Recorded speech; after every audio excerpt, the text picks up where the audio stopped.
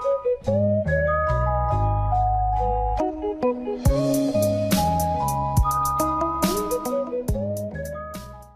guys, Tech James here. In this video I will be showing you guys how to get custom PS1 bubbles over on your PS Vita, and these have manuals and really cool looking icons as well. So if you guys want to follow along and install this, we first want to go ahead and open up Vita Shell. You also must have Adrenaline installed. If you do not have this with a PlayStation 1 game on it, then you can't follow along. Get it? I do have videos for this on my channel, and I have videos for adding PlayStation 1 games to it as well. But I have already got my PlayStation 1 game. I have got 2 Extreme. So let's just go and open up Vita Shell right now.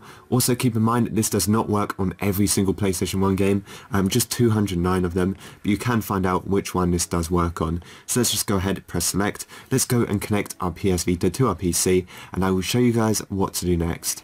Okay guys, so over on your computer, I will leave all of the links in the description of this video. The first link will be the Wololo article, and this is basically a guide. It tells you how to install it, so you can see what they look like. This is pretty much what they look like. So as you can see, you can start up the game, you can look at the instructions and stuff. It's actually really cool. They've got a really nice theme to them. They also have a really nice icon. There's a picture of the icons right here. I think they look really cool. But if you guys want to go along and follow the guide on how to install this, you can pretty much follow along, but I will be showing you how to do it anyway. So the first thing that we need to do is go to the second link in the description. This is the Adrenaline Bubble Booter, so you need to get a copy of this. If you scroll down and just click on the 2018 version, so just click on download right here, and that will download the zip file that we need to get. So next we need to go to the other link in the description. This is so we can get the Adrenaline Bubble Manager. You don't actually need this, but it might come useful, so just click on the VPK file right here, and that will begin downloading.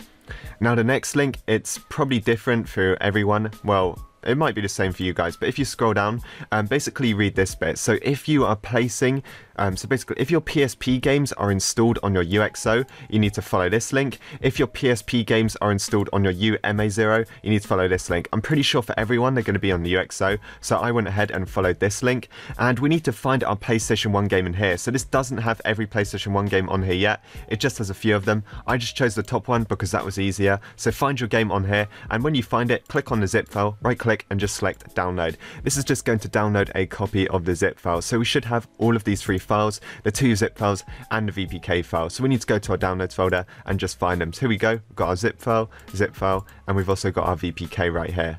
Okay, so the first thing we need to do, we need to go onto our PSP and we need to find where our game is. So if you click on view at the top, click on hidden items, we need to go to PSP MU, PSP game. We need to find our PlayStation 1 game. I can look at the date, so mine will be this one. So we need to double click, and once we're in the folder with all of the information in, we just want to click at the top here, right click and copy this. We want to copy kind of like the root, like the file location of the game. So now just go all the way back to our downloads folder, and what we can do from here is get the Adrenaline Bubble Booter, right click this and just select extract here. This is just going to extract an exe file. From here we need to double click on this.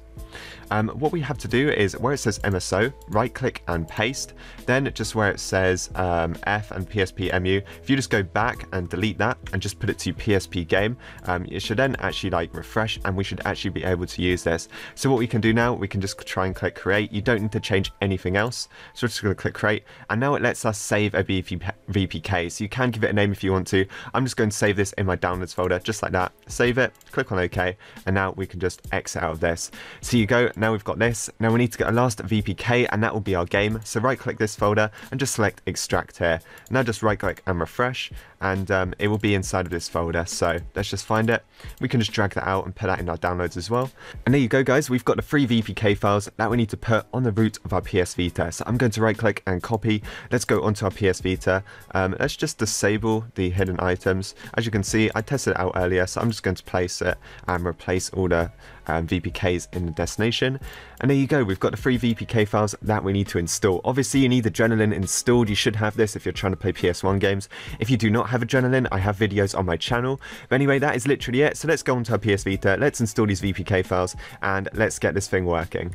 Okay, so once we're back and we've got all of our VPKs, we can go onto our UXO, and I will show you guys which ones to install. So the first one we want to install is the Adrenaline Bubble Manager. So go ahead, press X on this, and then X one more time, and this one will start installing.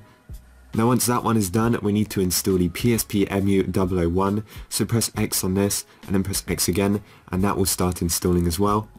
And then the last one is our UXO to Extreme. So keep in mind, remember, if your PS1 games are on a UMAO, get the UMAO VPK. But as I said, mine's on my UXO, so I'm just going to press X and then X again to install this one.